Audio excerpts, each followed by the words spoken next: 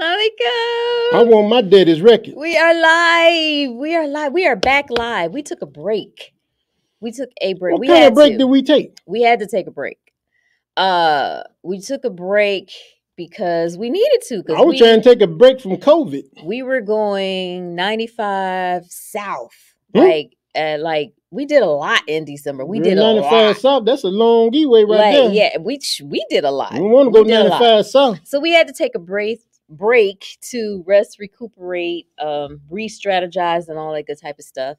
But y'all know how it is. Breathe in, count to 7. Y'all know what we do, right? Breathe out, count to 10. So in this wonderful world of YouTube, if you guys are just now coming across us and you've never, ever, girl, don't nobody know you. You never heard of us before, okay? We are Rufus and Jenny Triplet, co-authors of the best-selling book, Surviving Marriage in the 21st Century, 13 Easy Tips to Help You Get to 20 Years and Beyond. And, we have a milestone coming up next month. Next month makes 8 years that since we've published this book. And we're going to be doing some really cool stuff around this. 8 years. Can you believe that? 8 years. 8 years. 8 years since we published this book. Okay. All right. And then we have the workbook that goes with it. It seemed like about 8 years. Getting back to the swoon of the honeymoon. Y'all see us over there swooning? Ain't nobody swooning up in here. I done told you. Okay. 25 ways in 25 days, which means that there's exercises in this book.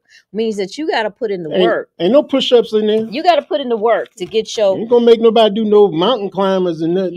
Get yourself back together and all that good type of stuff, right? And then we got the card game. Okay, y'all see that? Surviving Marriage Couples Card Game. 99 questions for one great conversation, right? Y'all see that, right? So we are all about couples and helping, giving you tools, giving you resources and different things to get your relationships together. Get your marriage right. What happened to my dog? What? I used to have a dog. That was years ago we had a dog. Years ago. Why you bringing up old stuff? You bringing up old stuff. That used to be my whistle. Old stuff. I don't know why the dog didn't come.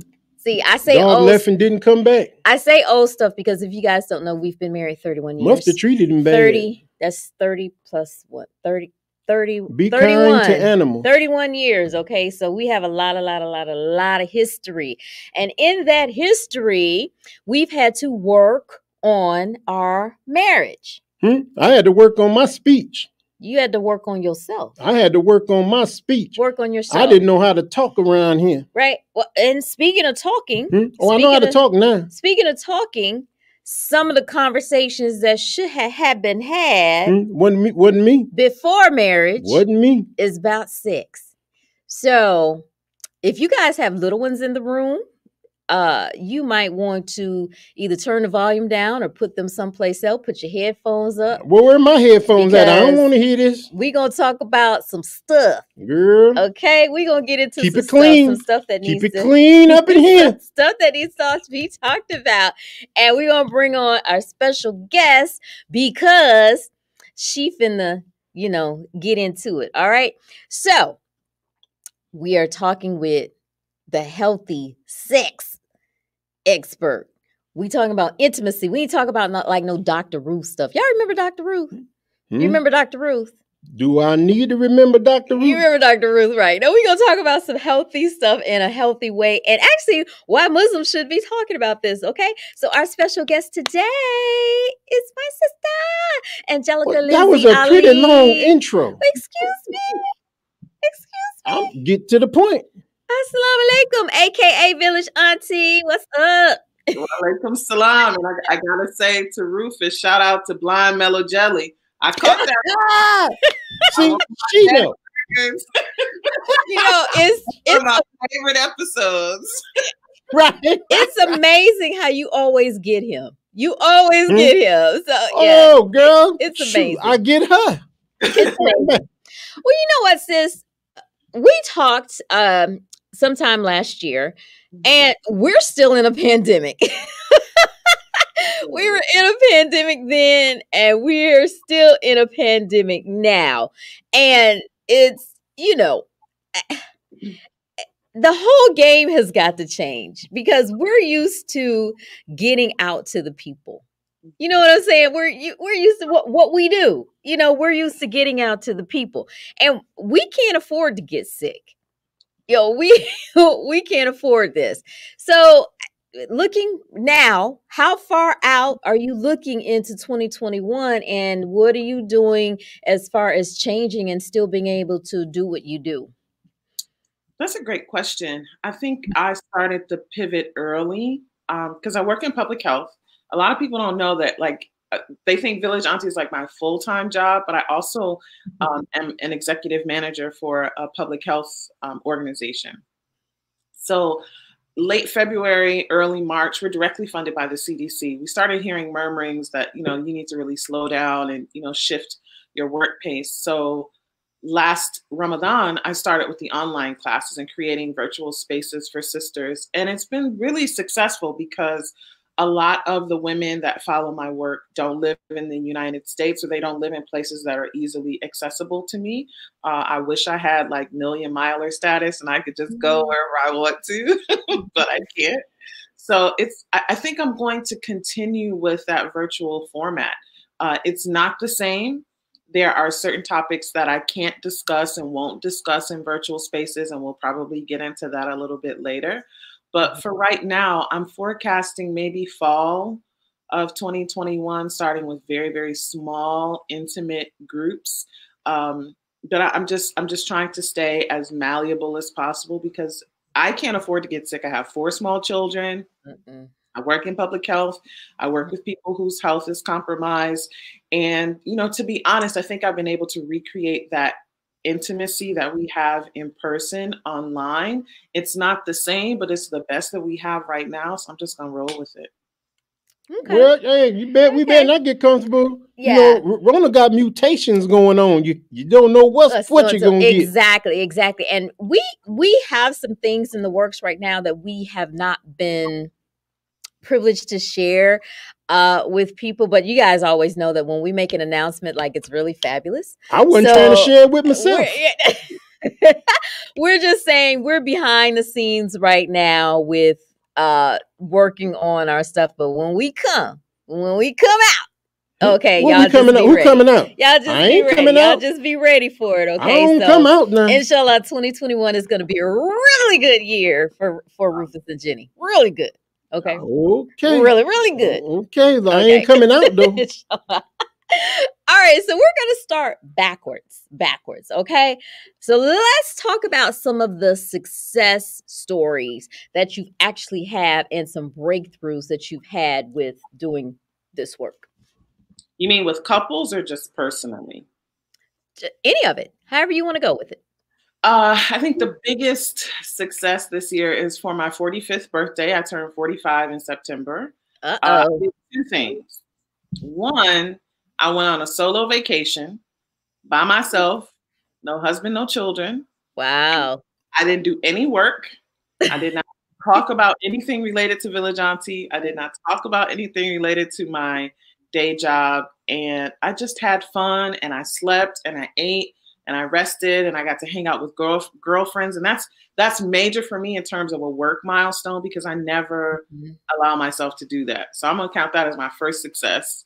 Okay.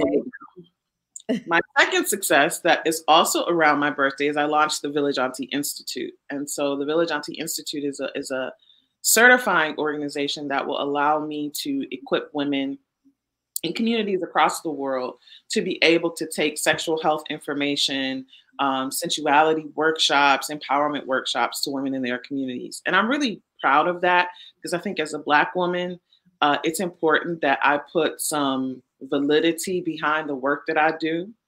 And I think that it's something that is a model that other women, I hope, will follow. We don't need somebody else to certify us. We can certify ourselves. Right. So that's what I'm trying to do.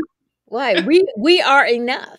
We are enough. Yeah. Well, where your certificate at? But it's it. Oh, I'm certified. Certify yourself. Look, I'm bona fide. I'm verified, and I'm certified. Yeah, but that other dude thought I had to certify you. I don't know where he got that from. Anything else? You need to certify me then. No. Okay.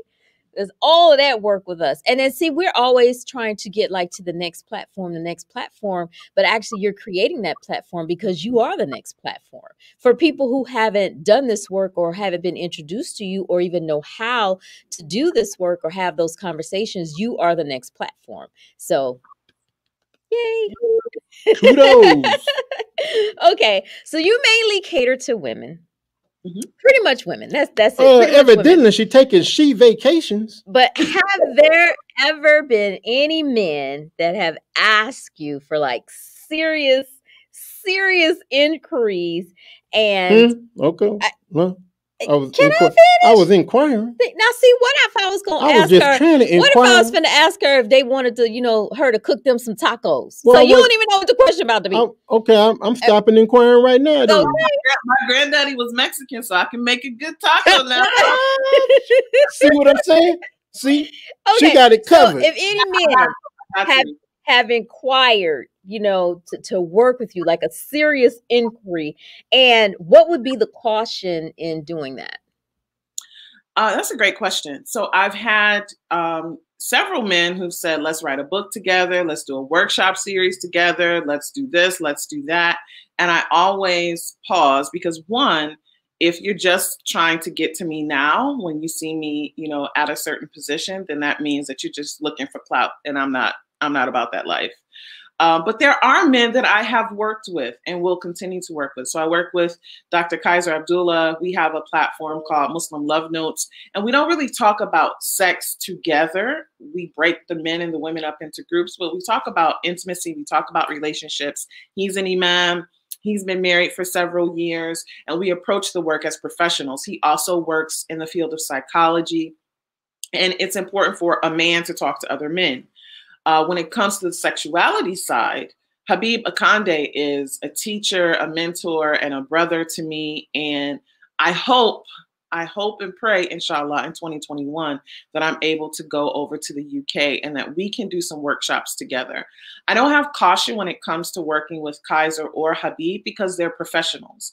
They are men who have proper adab, not even just with me, but just period. I watch how people move in public, on social media. With other men that I don't know and for whom this is not their profession, I'm always cautious because I don't want to be sexualized. I'm not saying I'm the most beautiful woman. I'm not saying I'm the sexiest woman. It really doesn't have anything to do with that. But when you are a woman and a Muslim woman and you speak as practically as I do about sex, you really have to be careful about how people perceive you. The other thing is I want to protect the women in my community. They know that from the beginning, this community is by a woman, for women, about women. And when I introduce men into the work, it's important that I don't introduce men who will then try to take over the platform. This is not, this is not for them. This is for the women. So a lot of people have asked me, well, why don't you work with Imam so-and-so? Why don't you work with brother so-and-so? And I don't do that because I'm not always sure of what people's motives are. So it's a great question. But one thing I will say, and I've said it in small spaces in other places, so I'm just going to put it out there now. This is a much larger platform. In 2021, inshallah, I will be offering workshops for men. I do have, and I feel a little bit shy to even say that because people are like, what? So I will have a workshop that will be for men and women to take together, and it will focus on coupledom. And mainly it's around working with couples who are married and who want to introduce some spice back into the relationship. Couples who are looking for a way to get rid of the doldrum because you can get into a routine. So that will be a workshop that is specifically for couples who've been married 5 years and longer. I'm really excited about that one. And then I'll have another workshop for brothers, just brothers. This is the first time ever work with Outkast.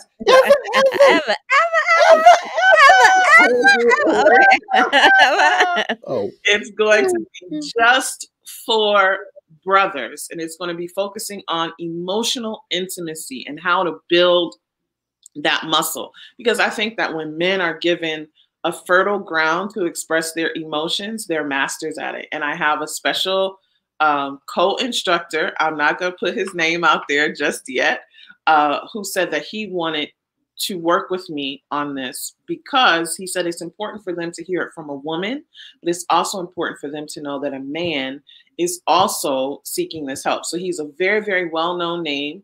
And he said, I want you to teach me first. I want you to give me the class first. And then once I get ijaza, then we can teach it. So yeah. I think a lot of people totally misunderstand when there are issues that come to married couples. You need a male and a female perspective. I mean, that is just when we got into this space, that is one of the very first things. I actually don't see no other way to do it. Yeah, that we were saying, because I listen to lectures, different imams and different stuff like that or whatever, and I would always hear, well, my wife da da da da da da da, and I would be like, well, where's your wife? Why can't, I talk to your wife? How I know that's what she say, how she feel, or how it's interpreted from your wife. What is your wife really saying? And there was a lack of, females representing as far as marriage and different things are concerned. Or you would have. I think they were more concerned about something being halal or not. A lot of times when I talk to them, it's about whether it's halal or not. But again, for most of marriage talks, again, I don't see how you can do it from just one perspective. Right. And how you can negate that. And then on the opposite side, that I would see females speaking, different female scholars or, different people.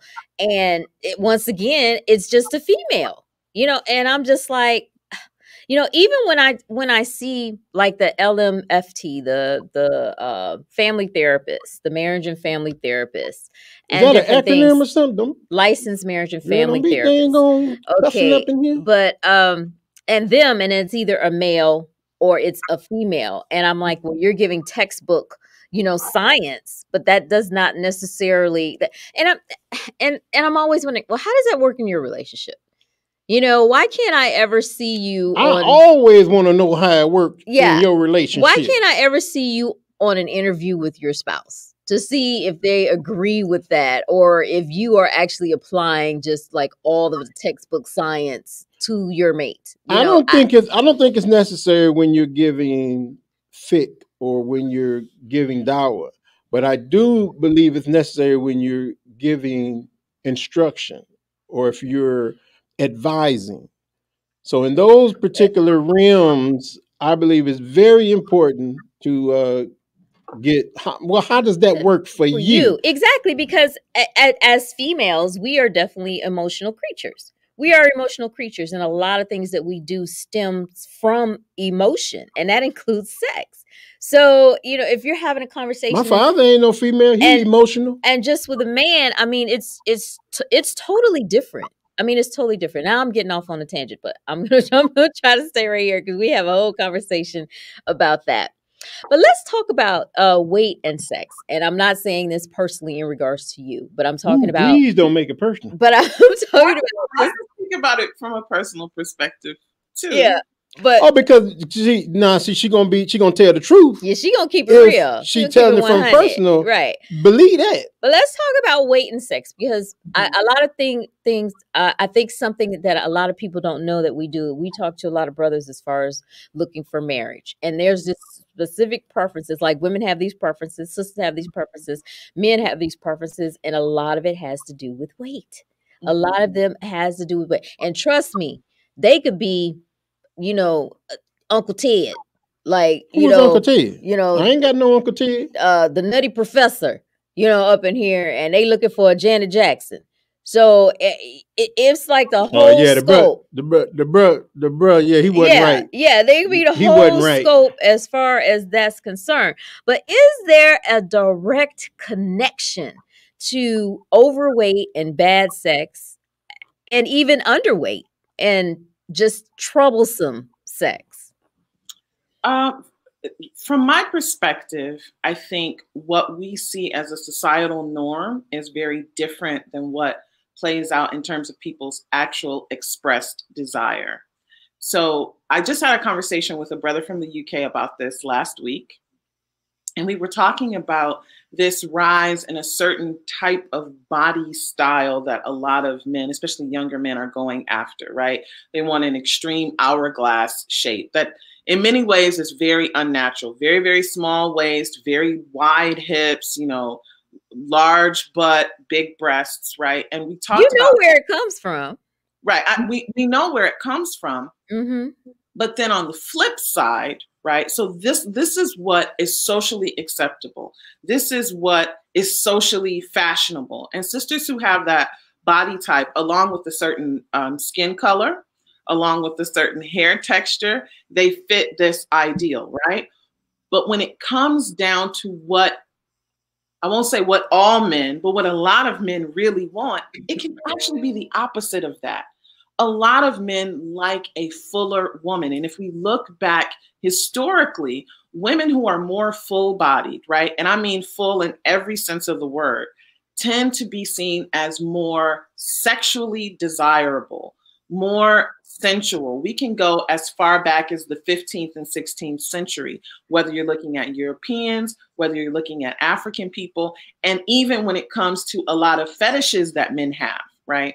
A lot of fetishes that men have often involve women who don't fit a socially acceptable norm of what is beautiful or what is desirable. And I'm saying that because a lot of sisters think, well, she's big, how could she pull him? And it's really not about size, right? It's about what does fullness signify from a cultural standard. So if we look at West African culture, I'll never forget the first time that I went to Ghana with my husband, and we went to his best friend's mother's house. Now, his best friend's mother speaks Hausa. She does not speak any English. She can understand it, but she doesn't speak any English. And the first thing that she said when she saw me was this long, I don't know what you said, but everybody laughed. And my husband laughed, and he was kind of blushing a bit. And I was like, well, what did she say? He said that she said to me, you know, I'm paraphrasing. He said, boy, Muhammad, you sure know how to go to market and shop. And I said, well, what does that mean? She's trying to say that I eat a lot? No, like, you sure know how to pick them, basically. So, you know, within that context, and I, you know, and I was feeling bad. I was 5 months pregnant at the time, so I was very full. I was a big girl, but it totally defied what the social norm was in America. Now, in terms of whether that equates to, so that's just desirability. Now, in terms of whether that equates to bad sex or good sex, we first have to talk about, well, what makes sex bad and what makes sex good, right? Bad sex is rushing, not having any kind of connection to the person. If the brother has a poor stroke technique, if the person does not have the stamina to participate fully in the sex session, right? I'm losing it. Because I said stroke. Look, I don't care how long. He be stroking. I'm losing it. You can't do like, you know, in the words of my fellow Detroit brother, John Witherspoon, you can't be in there like bang, bang, bang. You can't do that. You can't do that. Girl said, I'm losing it. That doesn't matter. So that doesn't matter what size you are. This is for the man or the woman, right? You can have a big brother who has a super strong, dope stroke game, right? Very sensual, very loving, right? Good sex is when people can connect on what they both enjoy. So weight can come into play if it is affecting your libido, for example. So if you are a person who's eating a lot of fried food, you're eating a lot of sugar, a lot of saturated fats, you're not getting a lot of exercise, it's not that you're overweight, it's that you're not properly nourished. So you're not giving your body the proper nutrients. Sex is exercise. Sex burns calories. It does. Down with all this bad food, then the sex is going to be bad. And it's not going to be bad necessarily because you're overweight. It's going to be bad because you're not properly nourished. Now, in terms of being underweight, I have heard from brothers that, oh, my wife has lost too much weight. I don't have enough cushion for the pushing, right? I don't have enough, I like to, there's certain sex positions I want to be in. Hold on. Wait a minute. Hold on.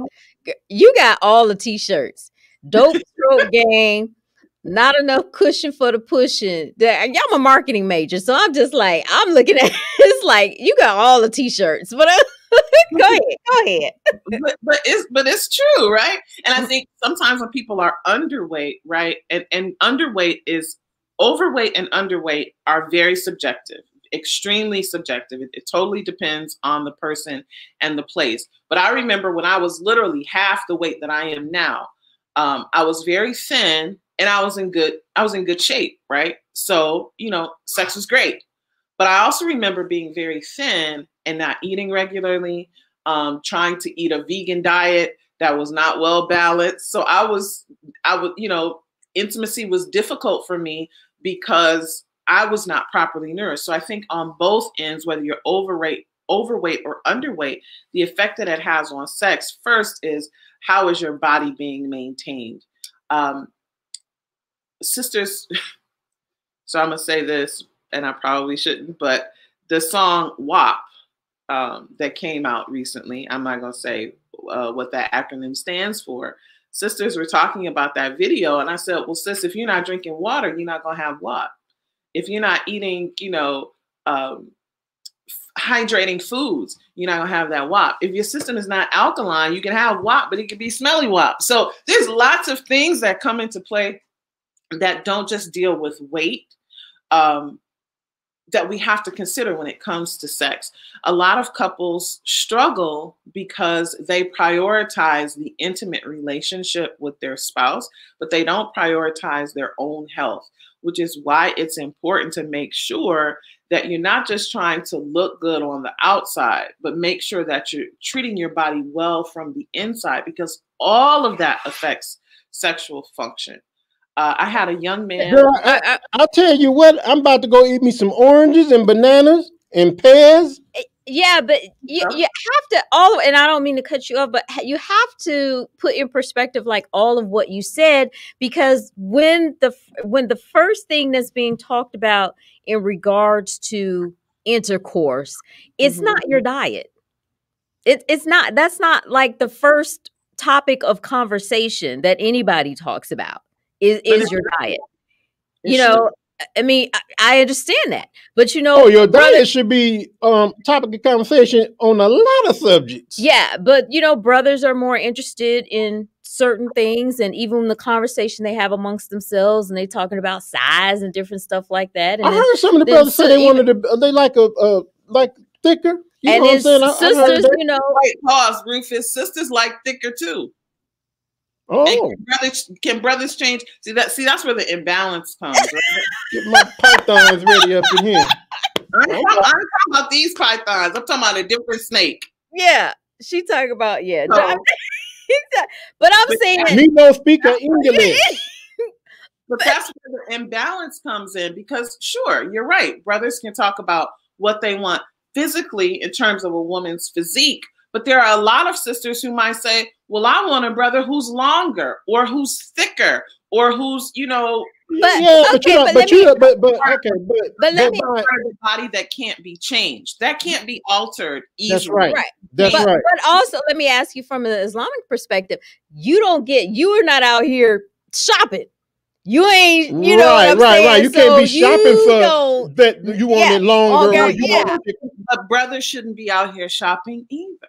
No, I'm talking about both sides. I'm not talking about one side. I mean, because a lot of me, I'm married. If me and her was a divorce, I'm marrying someone who has deen. I'm looking for that first and foremost before anything in my life. At it's this not point, necessarily like you can learn how to love somebody. You can learn what pleases someone. You can get through that together, but you can't. It's not a shopping list on what you want. So what I was saying in regards to diet is like that conversation doesn't come around. Even if you were having like a sexual overtone, and mind you, we have supervised or chaperoned some conversations with people, intentions as far as marriage and stuff like that. So we didn't. Yeah, they were letting me know a little bit too much. Yeah, we didn't heard some stuff, but trust me, the sexual overtone conversation was never about diet.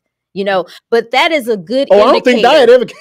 ever came up Right. in That's a one conversation. good So indicator. you hit that on the button, sis. That's a good indicator to know, as far as like if you're taking care of your body, what your sex life is. You know, if you're looking at somebody you're intended to be, that what your sex life is going to be, because if you're taking care of yourself. So from now on y'all list, men and women, you got to say, are you eating apples, oranges, pears, berries, berries of every kind? Yeah, figs. You know, how much fried foods do you eat? Right. You know, when the last time you ate a Big Mac or a burger? When the last time? How about how often do you work out? And this is especially important for brothers, because an increase in testosterone, because some of these brothers are in the gym, get souped up, and they're using supplements. An increase in testosterone can actually lead to erectile dysfunction.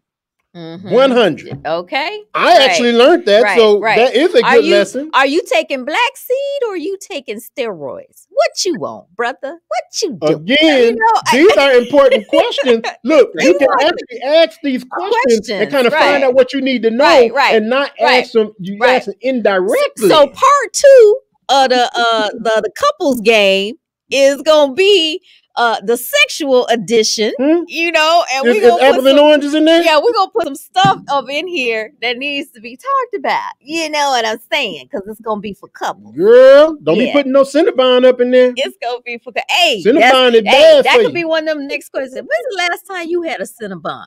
You know, how often? I better go get me a Cinnabon before I start my regimen. How often do you eat donuts? You know, I mean, start asking the right questions. You know what I'm saying? Instead of, you know, how long is it? You know what I'm saying? First of all, if you ask that question, you're going to get a lie told to you anyway. So you need to just stick to what the sister said and find out what the brother's diet is. Some of the brothers will say, well, sister, you know, I'm a grower, not a shower. So. No, you got all the t-shirts. Okay. I've heard that one. I've heard a brother say this to a sister, and I was like, bro, I don't think that landed the way that you thought it did. So I just need you to. I'm sure it did. You back that up. I'm sure it did. Back it up. Okay. All right. Let's talk about one of my favorite topics. Millennials. Those doggone millennials. Leave my peeps alone. Okay. So them my peeps right there now. One of our favorite topics, because that is really like the bulk of our audience, are millennials. A lot of millennials follow us, and they have a lot of misconceptions about sex. A lot of misconceptions, definitely. Just and I don't understand what that is. So I'm just wondering, from your perspective, is that a parenting fault, or is that a misunderstood expectation? I think it is a misunderstood expectation because the parents have not taught them about sex.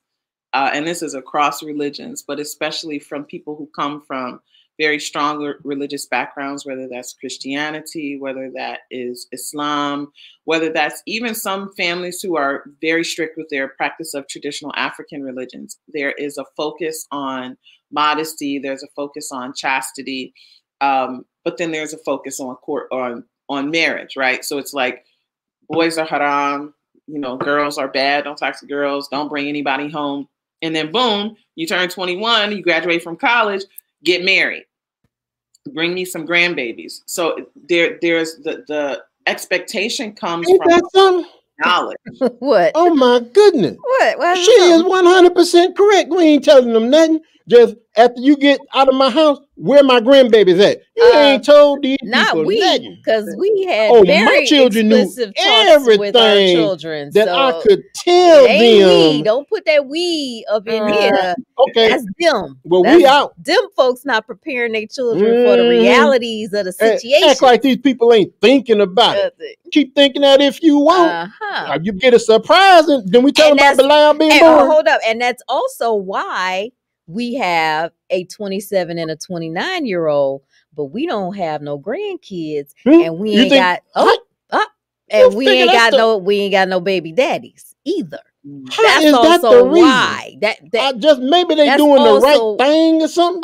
Because we had conversations with them, okay? You remember the earliest conversation? My earliest conversation was put on the Jimmy hat.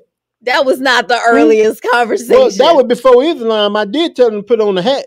But that was not the earliest conversation. The earliest when they was starting to experience they manhood. Oh, we talking about the fallopian tube? They manhood. No kid want to hear about no fallopian tube. Dude, your memory. I swear, your memory. Okay. Oh, I remember. No, you don't remember. You don't remember. Let's not get it twisted up in here. Okay.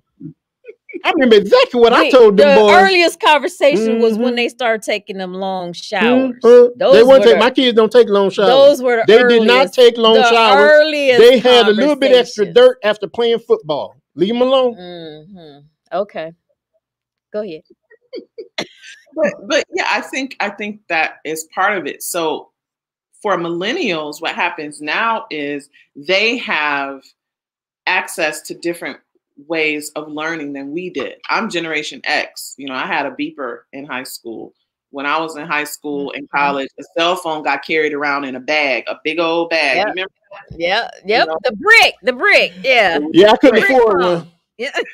And this is why I tell parents, you have to teach them before they learn, because they're going to learn from somewhere. I had a parent of a college student call me and tell me that she was upset that I said the word orgasm in a workshop. And I said the word orgasm because I was talking about one of the benefits of halal courtship, halal marriage, is that you have access to a range of physical experiences that are a blessing. I said, so imagine if you could get a blessing from having an orgasm with your husband. And she was so upset. And I'm talking to college age women, some of whom are married, they're in their 20s, some of whom I know have actively been involved in relationships. And I'm talking to them about why they should save this for marriage. And she was upset about that. So I think, you know, we have this, you know, puritanical approach to raising our children, but it's not practical when they are bombarded with sexual imagery every single day. So you have to teach them. You have to teach them. Oh my God. And they binge watch Netflix. But so if you're binge watching Netflix, you're going to get a little something. I mean, the sister's right.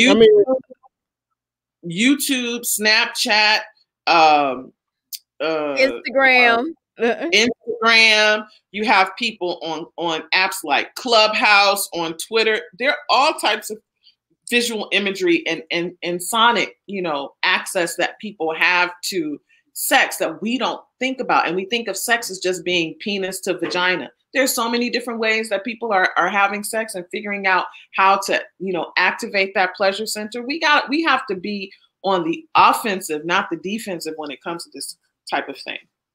I agree 100%. And what the sis is saying, because we didn't advocate for our children to go out and have sex, but I wanted them to know about sex before they left my home, before they learned the wrong thing about sex. So as parents, we do an injustice to our children when we do not talk to them concerning sexual feelings, sexual acts, sexual about what things. What their body is going to They're going to get married one day and they ain't going to know nothing. And it tells us, you know, in Quran that, you know, you're going to have these urges, you're going to have these feelings, you know, in regards to your body. So it's about figuring it out. So you leave your child just unstrapped with, you know, no knowledge. Like, what am I supposed to do with all of this? You know, what's really going on? They gonna figure out what to do. And then they're having conversations with their friends. I just want to be part of the solution. Yeah, they're having conversations with their friends and maybe getting some wrong information. Oh, mine got some wrong information. I was like, who told you that, boy? Hold on, boy. Come on over here. I'm about to tell y'all something. Some things that they shouldn't be doing. And I definitely think that as grown as what I guess America's standard of what grown is, you're 18 and you're grown, is that parents really need to fall back in their children's lives, because I know how to fall back. Yeah, because you're not gonna to suppress and oppress your children. You're setting them up for failure, but not only that, you're setting them up for unhappiness. Again, you are not encouraging your children to, because a lot of people feel you're encouraging them to go out and have sex or commit this sin. That is furthest from the truth. Again, I don't have any grandchildren right now. I got to talk to them boys about that. They get in there. But we on rush. in their there, time. In their own time. I want some grandbabies. I ain't trying to be ain't about what gray you want. and It ain't about what you want. decrepit Hey. and my back hurting. I can't throw him up in the air. Put some hint in that beard. You ain't got to be great. Put some hint in there. What in the dye is going on around here? Everybody who is viewing, now is the time for your questions. You guys see the comment box. Drop your questions in the comment boxes. We're going to take a few of those. We have a few more questions for the village auntie. We're going to let her get back to what she does, but you know she does this too. So we're having a chit chat, and we see you guys are here. But chime in, drop your questions in the comment box, and we will take a few of those from you guys. And just let us know. Just let us know what you think of the discussion, because you guys been kind of quiet out there. All I'm saying is talk to your kids. Again, mine, I told them as much as I could because I wanted them to know what I didn't know. I wasn't told a lot of things. I had to figure them out and find out on my own, which is fine. Again, there were no specifics on with this female, this is what you do, da da da da da. Like, let me ask, how did you come to a resolve with that parent that was upset with you? And do you have some type of waiver, or people have to sign something in order to come to your classes or discussions? No, there's no waiver. They have to be 18 and older. And what the parent didn't know is her daughter was one of the people who actually invited me, because, you know, I have a relationship with her daughter, a mentor-mentee relationship. And she was like, Auntie, we need real practical conversation. I don't want, you know, just a religious conversation. I want a conversation from a Muslim about how to prepare for marriage, what to expect in marriage. So I just told the mother, she was wanting me to explain why I spoke the way that I did. And one of the things that I'm very clear about is I'm my own boss. I'm not going to be bossed by other people, and I'm not going to explain what I do because it's evident what I do. I stand behind everything that I do. I don't use certain language. I don't use certain imagery. So there was nothing wrong with what I said. And she said, well, you know, I would like to review the video. I said, you're more than welcome to review the video, but this is what I said. This was the context of what I said, and tell me where what I said was wrong. Well, it wasn't wrong, but you just shouldn't be misleading them. I said, the media misleads them. No, she wanted to see that video because she trying to figure out how to get an orgasm. That's what that was all about. Or she trying to figure out a way to make it negative, or try to figure out a way to discredit. She was fishing. She was fishing for something. Without doubt. And by the end of the conversation, she was like, oh, mashallah, may Allah subhanahu wa ta'ala bless you for the work that you're doing. Because I told her, I said, sister, she thought I was much younger than I was. I said, I have children. I have 16 nieces and nephews. She said, because would you talk to your children like this? I said, I have, and I do, and I will continue to do so. So I think she didn't know where I was coming from, and she thought maybe that I was going to back down. And when I stood firm, she said, okay, now I understand. And I want to go back and watch it. She didn't apologize, but she did make dua. And I'm fine with it, because not everybody is going to like my method or approach, but I stand by it because I'm not leading people astray.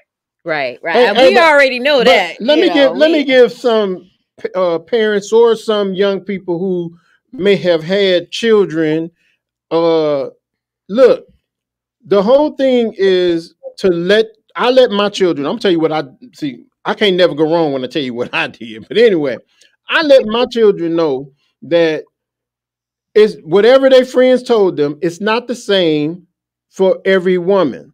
You're going to have to, once you get married, you're going to have to learn that woman and learn how to make your sex life profitable, right? So again, letting them know these things ahead of time, so they don't go with a preconceived notion that they can do this thing that somebody told them and it's going to work on their mate.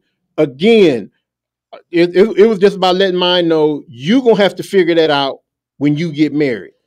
I'm gonna ask you this before we take the question that's on the screen, because we're talking about parents and children. But at what age do you think is a good time to start like the sex talk? So the sex talk has to start with talk about body parts, because the sex talk is also about protection. It's about helping the child to establish ownership of their body. So I started at age 4 with all of my children with giving them the proper name for the body part that they had. And now let me hold up. Let me tell you what somebody just heard. Oh my gosh, she started talking to her 4-year-old about sex. That's what somebody just heard. See, that ain't what I just heard. But that's not what we just heard. You know what I'm saying? But it's about people and how they want to make something bad about this when it should be healthy. And and I want my 4-year-old son to know that he has a penis, and that's what it's called, and that's what we call it. Because if he comes home and he uses a different word for that, I'm gonna know, well, who told you that's what it's called? Well, where did you get that from? I want him to know that this is your sacred body part that you don't need to share with anybody else. So don't run through the house like you used to do when you were 2 or 3 with your pull-up bar. Just doing all your business. Willy-nilly. Okay. So it starts with protection. Now, my 8-year-old daughter, she knows body parts. And then I also got her a book, and we have conversations about things like menstruation, because she's going to have a menses. She's 8.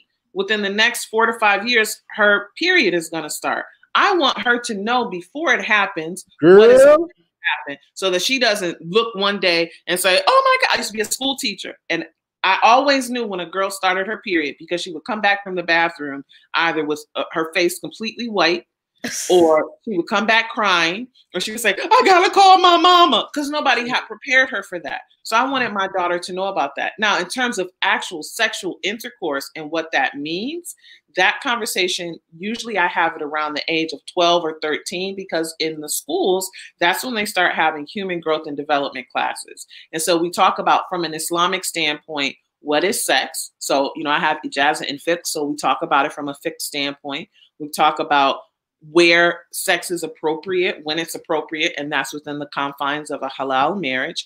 And then I answer their questions. So I have a 15-year-old son. We first had that conversation when he was 12, and he thought it was completely gross. He thought it was disgusting. Then at 14, he came home and he said, Mommy, what's porn? And I said, well, where did you hear that from? He said, they're talking about it at school. And so then we had that conversation. And then at 14, he came home and he said, Mommy, what's hentai? And hentai is a form of pornography that shows up in anime that he had gotten from his friends. But what wound up happening is, and then he came, and I'm embarrassing him right now, but then he came at 15 and he said, Mommy, I have hair growing down there. Is that normal? And I said, yes, son, let's have this conversation. He can talk to his dad. He can talk to me. But because we've had those open channels of communication, now as he's easing into those years where sex is going to become more interesting to him, he knows that he can come to us and we're going to give him non-judgmental, practical information. Absolutely. Same thing we did with our boys. I tell you what, absolutely. if he was taking 5-minute showers and now he's taking 15-minute showers, watch out. Oh, so now you know about the showers, right? Oh, I now forgot. You know about the showers. No, okay, I just forgot again. Okay. I just forgot. De'Ara, let's get to your question before we run out of time here. What is a good way to document oneself about sex before marriage? How to bring about the discussion about it with the future spouse? And thank you. And yes, we get into this all the time.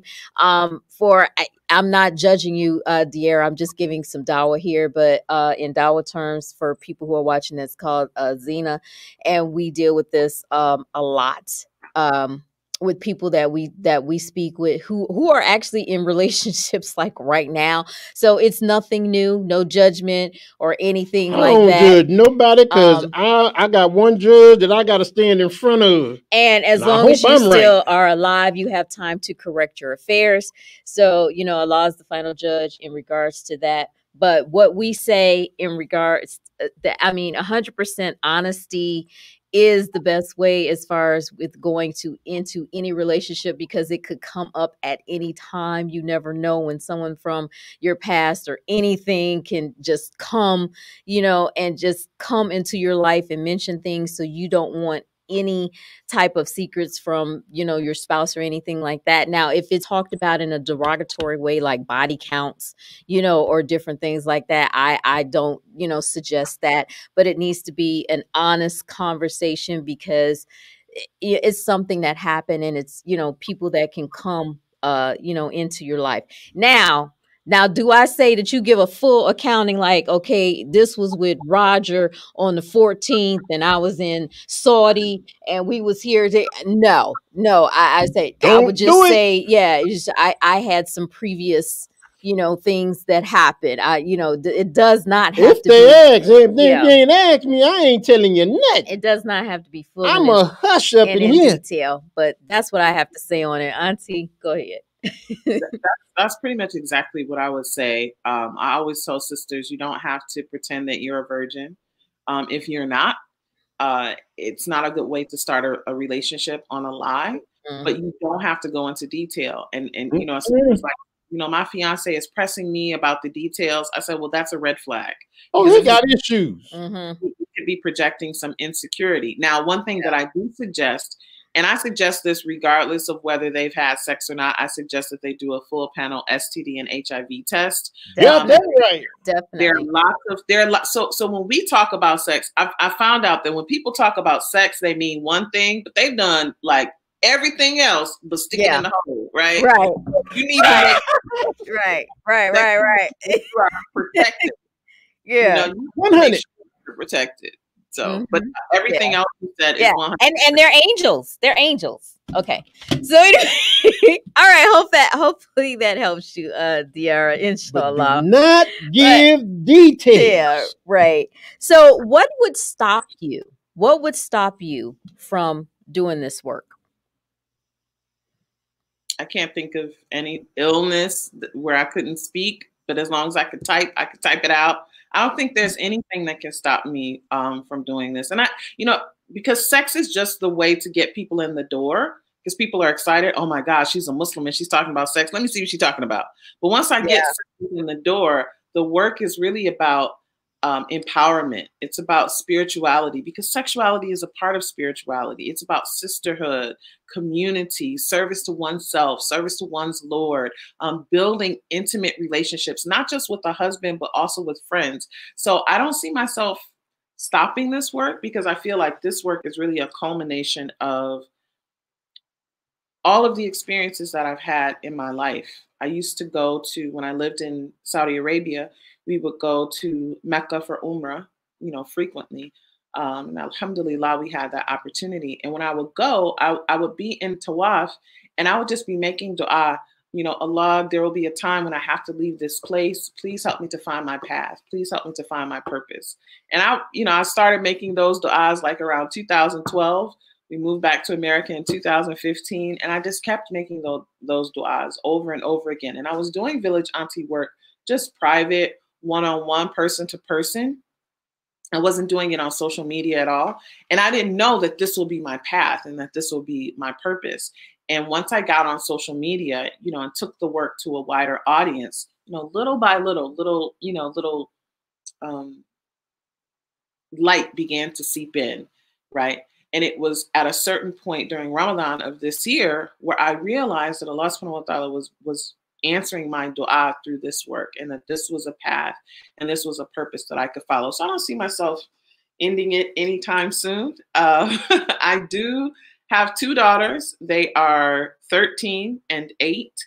And my 13-year-old said, Mommy, one day when I take over the Village Auntie empire, and I told her, I hope that by the time she takes over this work, that she does not have to break down the walls that I'm breaking down now. She can just the community and the sisterhood, because the sexuality piece will already be a norm within our community. The comments.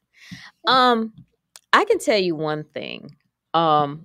It's definitely needed. Like anything that is new, that is presented, that is outside of a shake. I'm still working on that shake. Anything that is outside of a shake or an imam going on, or scholars or different things like that. Anyone that is doing any type of work outside of that and bringing it to communities, it's always kind of investigated. People are looking at it and trying to understand it. When we started doing this, like I said, it'd be 8 years. It'd be 8 years next month for this. And when we started this, it was, I don't even have time to go into it all. Well, look. I don't even have time to go into it all. Village Auntie do what she do. All right. That don't mean we go around and say, talking to everybody what we do with our spouses. This is what I do with my wife. This is what I do with my husband. That ain't what that means. But you want to seek an appointment with Village Auntie and you're having problems in your marriage, she can work that out between y'all. But see, that'll still be a private situation there. Yes, but and you're putting all your business out online and all that. Exactly. Then you just it's a crazy. Different story. And that's why we do consultations and speak to people. Well, I don't know. Village Auntie talk about sex. I don't talk about sex with these people.